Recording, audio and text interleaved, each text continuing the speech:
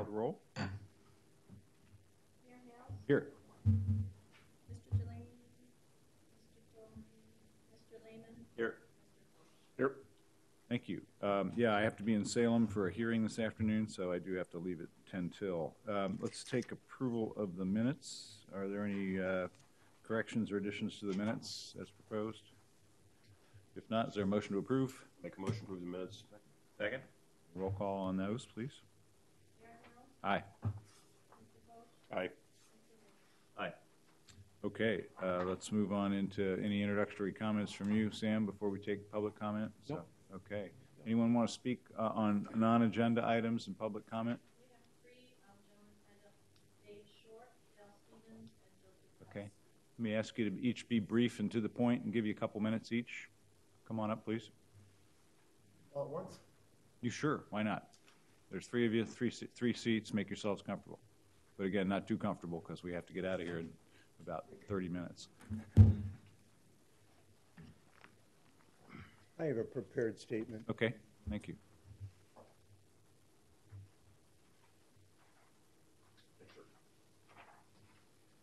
Thank you. Good, I got it. Okay, Mr. Stevens, why don't you go first? Well, the first issue was, it's a continuing issue. In fact, all three of these are. I brought up the fact that that I saw in the newspaper where PERS had decided to forgive the overpayment issue that had occurred with their members, the retired members. And I said, why was PERS allowed to do so when apparently IRS said that we had to get it back?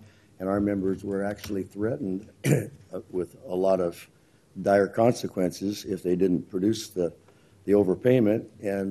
And at that time, you said you'd have the pension board pursue it.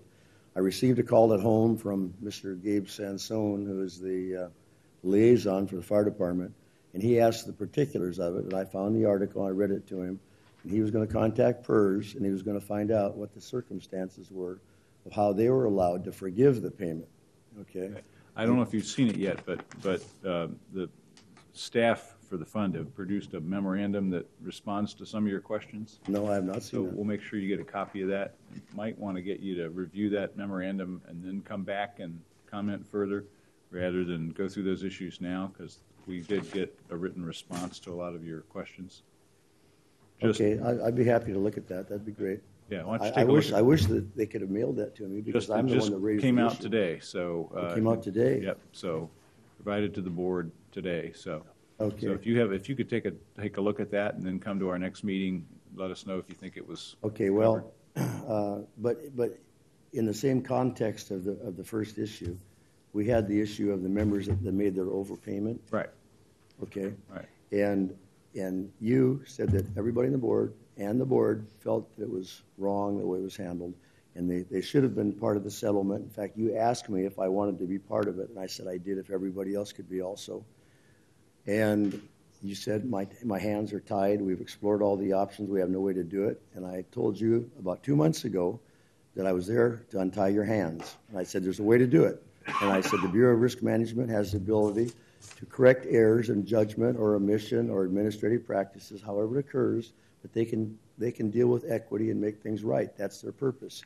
And I asked if you would either go to them personally or call them on the phone and ask them to include those members that were left out of the settlement so they also shared in that 40% return.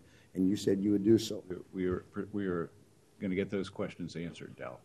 So you say what? We're going to get those questions answered. So.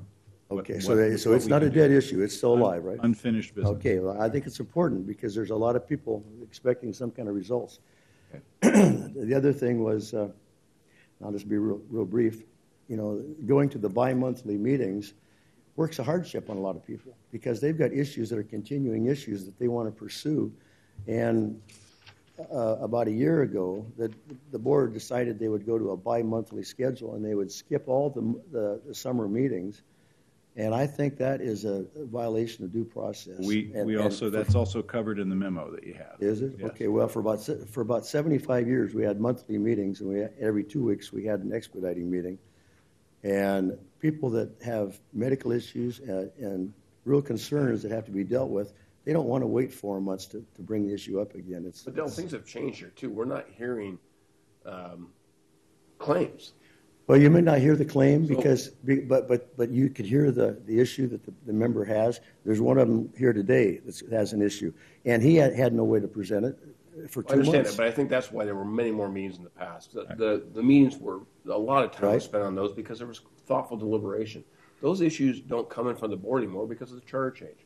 So I think, I understand you're concerned about having fewer meetings, but I think that we have an appropriate number of meetings to cover what we need to cover. Okay, the last thing I would say is, you know, in the current climate in government, people want to see things transparent. They want to know what's going on. They want to be informed.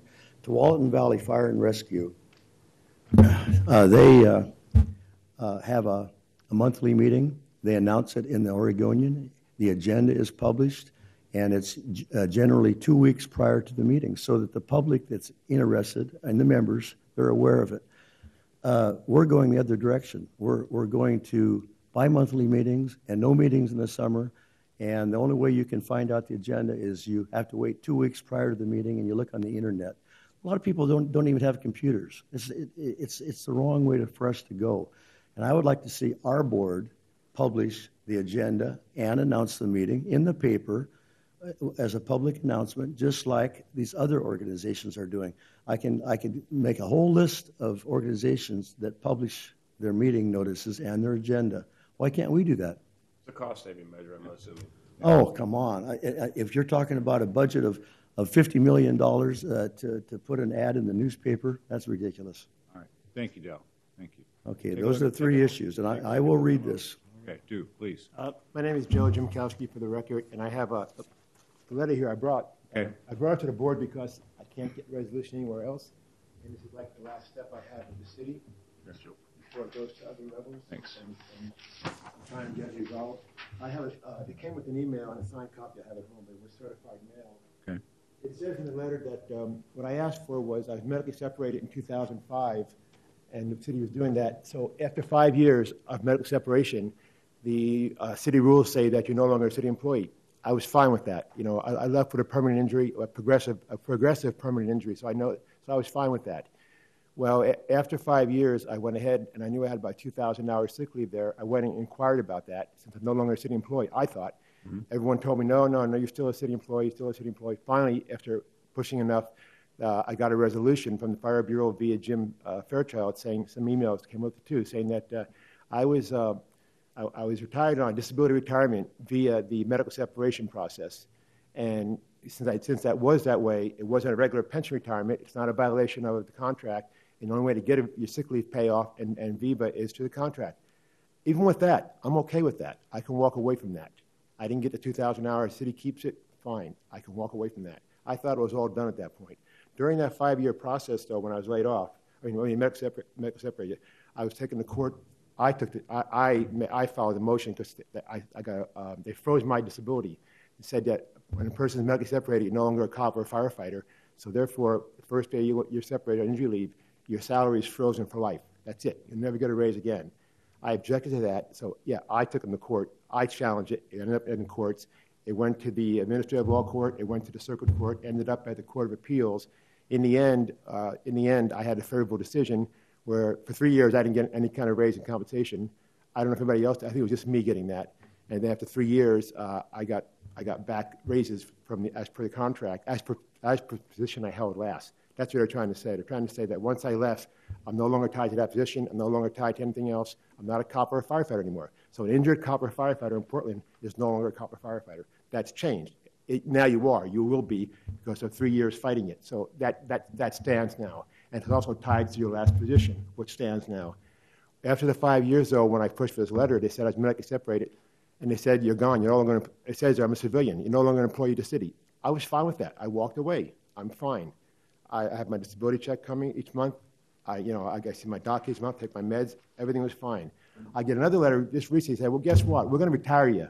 And I said, wait a minute. I'm a civilian already. They said, well, no, you're not. I said, well, wait a minute. A letter says I'm a civilian right here. I'm no longer an employee. I'm not a firefighter. They said, well, you're still a member of Fpdr. And I said, well, but that's for cops and firefighters. I was medically separated. The city says I'm gone. They took my sick leave. My sick leave, that's fine. They wanted that, keep it. I'll walk away. I said, just leave me alone. But they said, well, no, we're going to retire you as if you worked for 30 years, because wait, another rule over here, it says this. I said, wait, you can't use this rule on me, and then all of a sudden say, forget that rule over there, take everything away from me, and then come over here, now we're going to use this rule on you. I just said, I just want to be left alone, I said. I just want to be left alone to heal, okay? That's all I want to worry about right now. And so I brought this forward to you because I went to the pension folks there. They told me, well, no, that's not right. You're misunderstanding. I said, well, I don't think I am, I said. And now I didn't have the letter to them. Now I had a certified letter from the city telling me I'm gone. I'm a civilian. Okay, now I know I'm gone. You know, I know it's tied to the last position I held, so I know my raises, my disability is tied to that position, and that's all I asked for. And that's all any cop or firefighter would ask for who gets hurt. You would want it if you got shot today, or you got hurt today at a fire. You guys both would want that. That's all I asked for. So you got this letter last August. Have you had any further discussions with the staff? I got then? letters since then from Fpdr telling me I got a letter in January. First I got a letter in January, 2 letters in January telling me they retired me in February. Then they said, oh, made a mistake. You laid off for 81 days. Because they said, they asked me about it. I said, well, I don't recognize that day. I said, I'm gone. I'm a civilian. And they said, well, we're going to retire you in May now, as if you worked here for 30 years. And I said, well, but I don't work here anymore. I said, I'm a civilian. How do you retire a civilian? And they told me on the phone, well, it's all spelled out. We'll send it to you. Twice I called. Twice they never sent it to me. So I know it's not there because you can't retire a civilian. Okay. All right. Well, I appreciate you letting us in on this. So I came to you because there's no other recourse. I mean, the next recourse is take legal action, and I want to avoid that if I can, for all sides. All right. Well, thank you. Thank you. We'll have a chance to discuss it with the Thank staff. you. Thank you. Thank you. Okay. Great. Welcome. Mr. Mayor, members of the council, I prepared these remarks some time ago, but due to a lack of pension board meetings, I offer them today, believing that they're still relevant, and I wish to speak to you for myself only concerning what recent decisions and actions related to our system. And I do mean our, I mean that's the retirees, both of the Fire Bureau and the Police Bureau, and the working members of both organizations. And from my conversations with many other retirees, our appreciation for Local 43's bearing the burdens of these actions is greatly appreciated. It's unfortunate that retirees, considering the size of the group, are not represented on the board.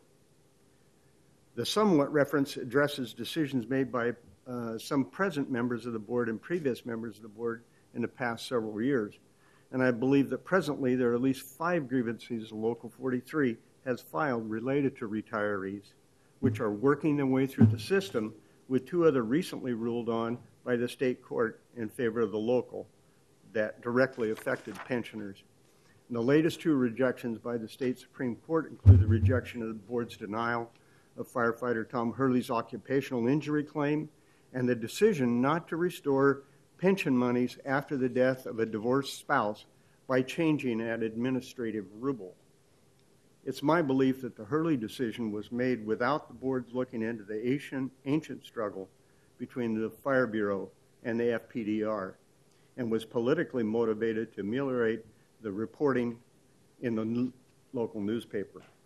The push and pull of limited duty or part-time duty for the longest time was over who was going to pay. And prior heads of the Fpdr said that if members were working on limited duty or part-time under doctor's orders, then the Fire Bureau would bear the entire cost, as if the member was whole. As all the Fire Bureau personnel are required to report for full duty in case of a citywide emergency, there could be no limited duty or part-time duties then. Ergo, negotiations with the union would be required to create these positions. I personally experienced this situation when assigned to the training division. We had more work than the staff was able to cover, and I have attempted to find limited duty members or part-time members to help out. And I had several members who wanted to work, but I couldn't get through the bureaucratic issues. And the Fire Bureau and the commissioner's position was that there were no positions in the budget for limited or part-time duty members, and the city would not allow for them to be added. It was a classic stalemate, and when the agreement for limited duty positions was worked out, then the Fpdr board had to negotiate with Local 43. They chose to ignore that reality and adopted the attitude that it was the city's responsibility and made up their own quote-unquote administrative rule that was eventually rejected through the grievance protocol and the court system. Isn't it ironic that in the recent past 5 years or so that the board and the city have gone 0 for 6 on previous or present board decisions based on a or the city attorney's opinion? Now we both, the board and the retirees, are waiting for the next big decision on the COLA from the Oregon State Supreme Court. As an aside, once upon a time, an assistant attorney, city attorney, was assigned to the pension board as part of the overall duties of the city attorney. Related to that, I'd like to bring up what legal costs are to the Fpdr for paying for the city attorney's presence now at board meetings and the pursuit of the board's decisions based on the city attorney's advice. This is not in the document, but it's kind of is the fox guarding the hen house door. This versus the local cost of Local 43. These conflicts are affecting the budget of the Fpdr, which in the long term impacts the retirees. Wouldn't it be beneficial to look deeper into the pool and listen to the arguments against more closely than taking these actions? For instance, changing the administrative rule on restoration of benefits, and then when a divorced ex-spouse dies, and eventually having to restore them. I'm sure the staff thought it was great advice, and the city attorney said it was, but I'm also sure that the retirees and Local 43s and the police union's attorneys objected. Another comment related to the Hurley decision is, I have yet to hear or read that any of the members of the board or boards or the administrator of the Fpdr, or have I seen in the Oregonian, in all of Maxine Bernstein's reporting, that members on injury and the line of duty status had to have approval of the board to seek other employment outside the Fpdr. Consequently, the citizens of Portland who are paying for the pension system think that all members off work due to injury are wastrels, fakes, flakes, and who are using the system rather than having a real injury due to their working conditions and situations. Every day, firefighters and police officers are called to emergencies to do what untrained and uncertified civilians shouldn't do. I wish I had all the answers to these problems so that I could have more confidence that the board believes in the opening words of Chapter 5 of the Charter of the City of Portland. These words are, the Fire and Police Disability and Retirement Fund originally created and established for the benefit of the sworn employees of the Bureau of Fire, Rescue, and Emergency Services, herein the Bureau of Fire, and the Bureau of Police of the City of Portland, herein after the Bureau of Police, and for the benefit of the surviving spouses and dependent minor children of deceased sworn members. Presently, I hold the opinion, as do many others, that there now exists an adversarial relationship between the members of the system and the system. Perhaps someday in the future, a more collaborative arrangement will come about, much like the concept of collaborative bargaining present in other parts of the country. Thank you for your opportunity for me to speak. Okay, thank you. Thank you all. All right, let's move into the regular agenda and take up the first item. Thank you.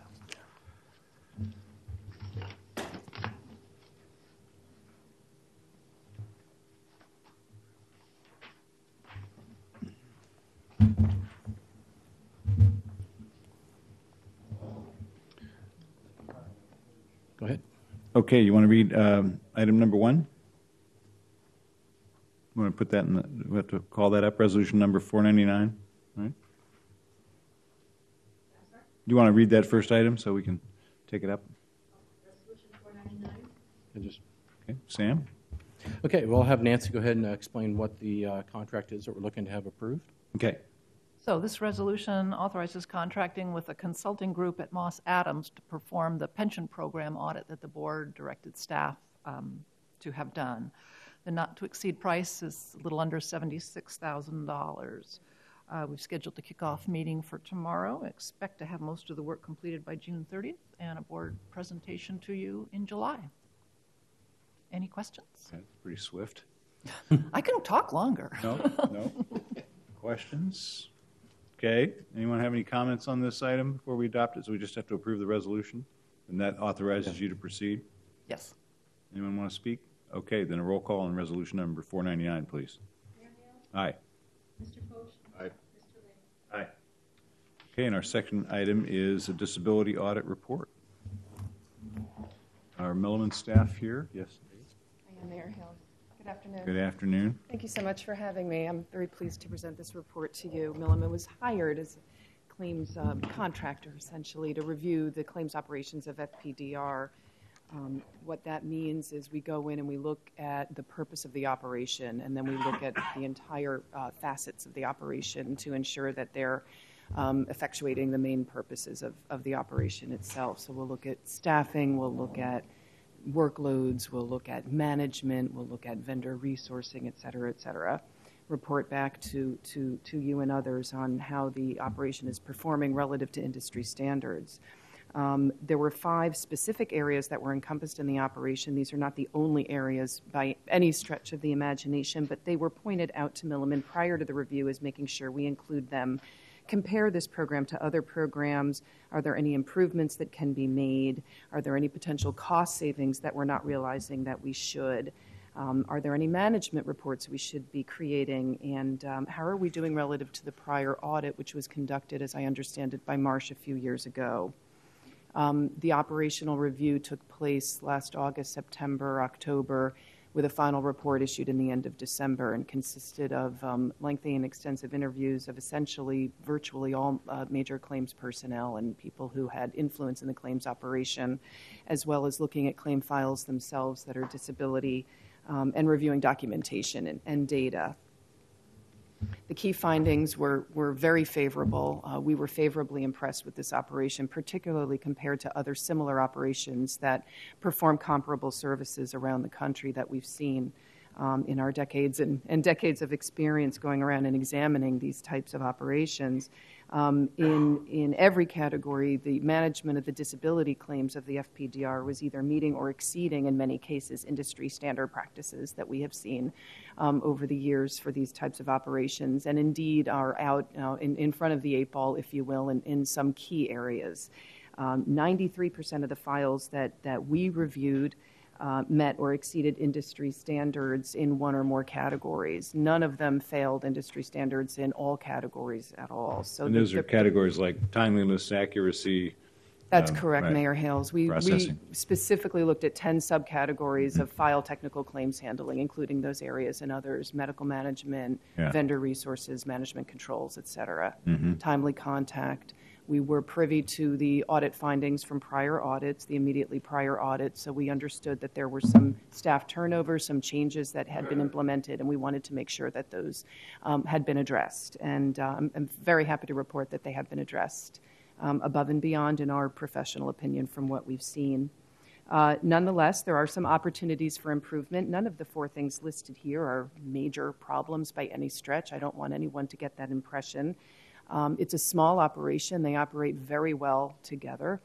Nonetheless, we felt that there were some inconsistencies noted in a few of the files. There were some inconsistencies noted in some of the interview responses to common questions. And we thought it might behoove the operation to have a little bit more structure around things like a training program or a claims manual to help aid in making sure that consistent results are being effectuated throughout the operation.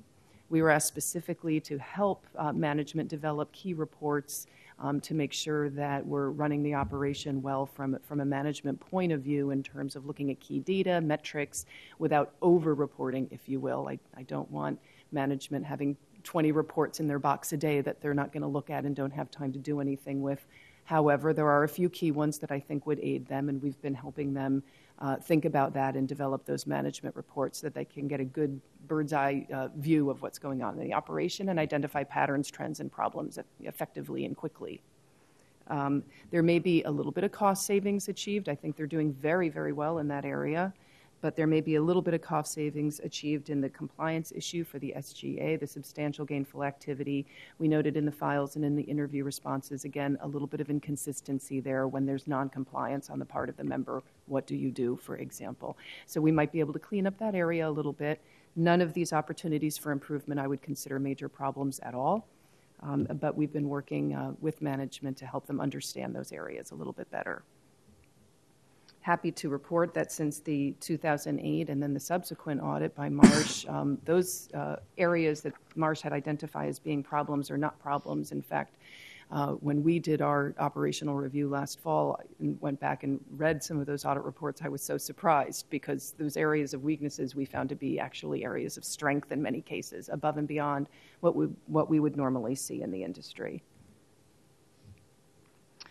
We were asked to look at this and compare it to other programs. It is unique. This is an interesting program because you're doing disability benefits that are both for service and non-service, and that's virtually unheard of. It's very rare. It's very unusual. Normally, the disability service is separated from the disability non-service, and the disability service is almost always captured under a workers' comp state statute.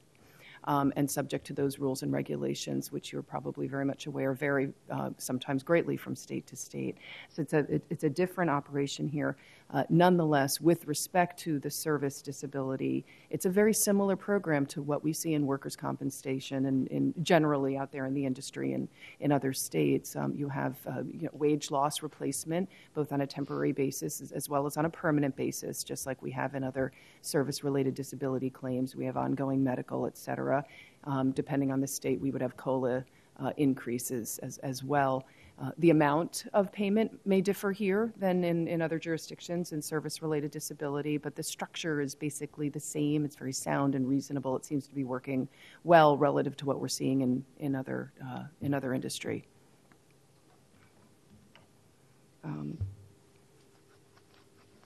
As far as the detailed findings from the claims practices, we did find that the staff is working very well. They have appropriate levels of staff with the appropriate expertise handling the right claims, if you will. They're more experienced people handling the experienced claims.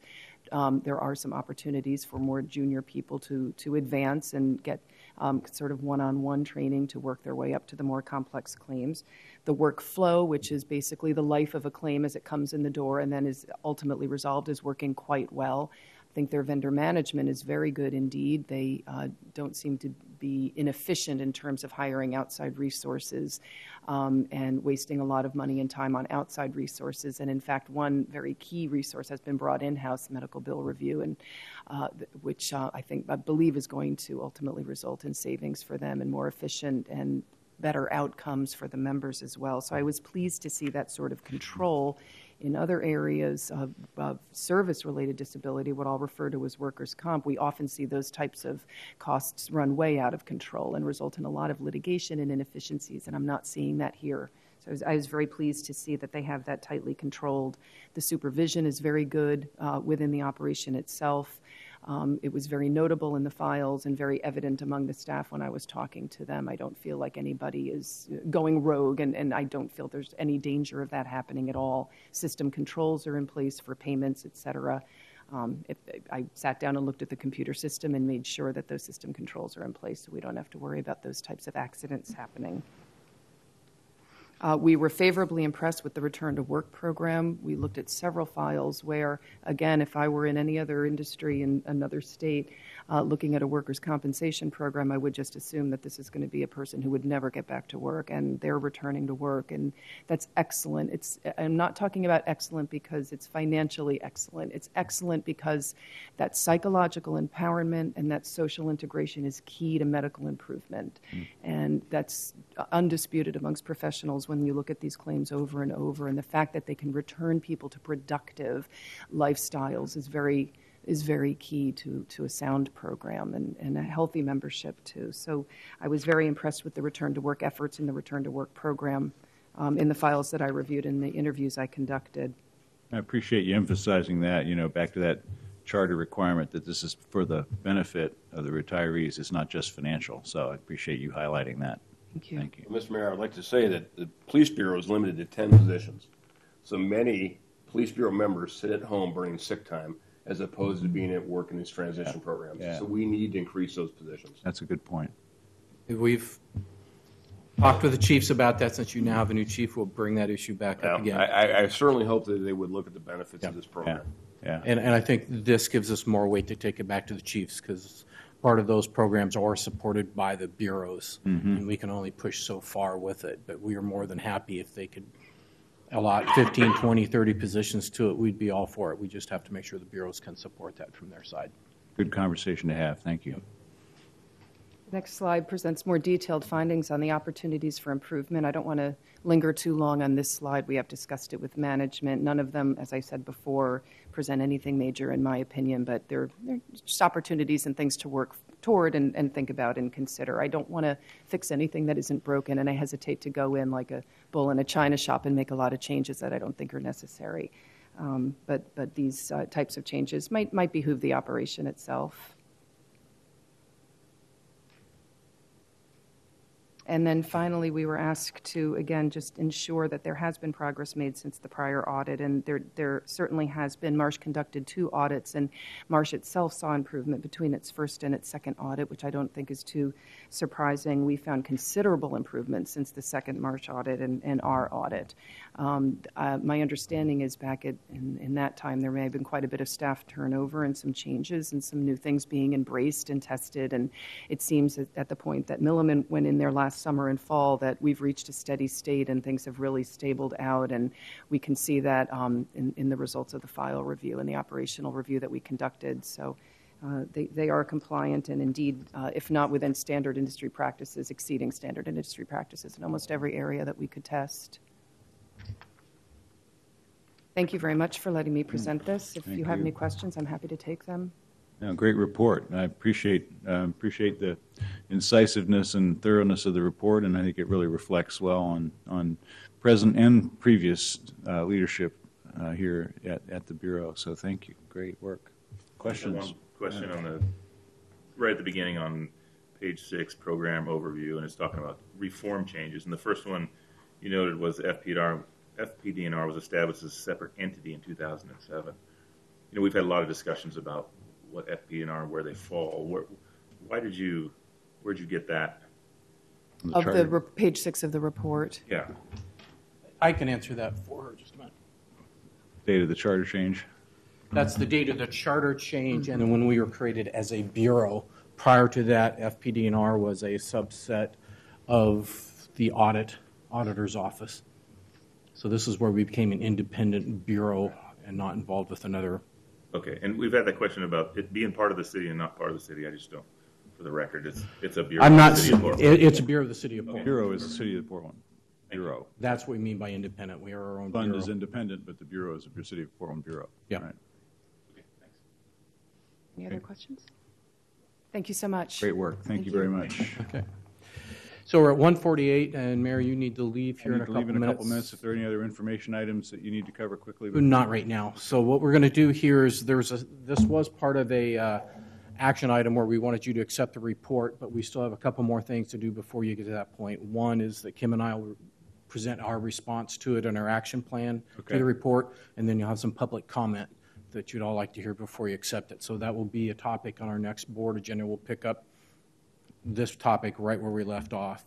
In the meantime, we'll get you a copy of the presentation that you saw, and again, we'll give David and Justin an opportunity if they have some questions prior to the next board meeting. So we'll continue this item to our April meeting. Take your response, take public testimony, and then take action on accepting the report. Take action on it at that point. Okay. Yes. And that's our April meeting.